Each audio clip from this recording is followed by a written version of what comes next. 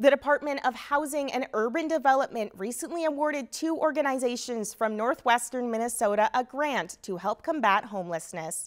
This past Thursday marked a milestone for this type of grant, as it is the first one specifically for rural communities.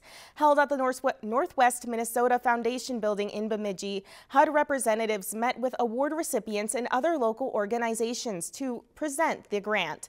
Totaling over $300,000, Tri-Valley Opportunity Council and ICA plan to use these funds to assist with financial barriers. We're super proud that we are able to get this funding and do what we know is the right thing. We've been doing this work for a long time.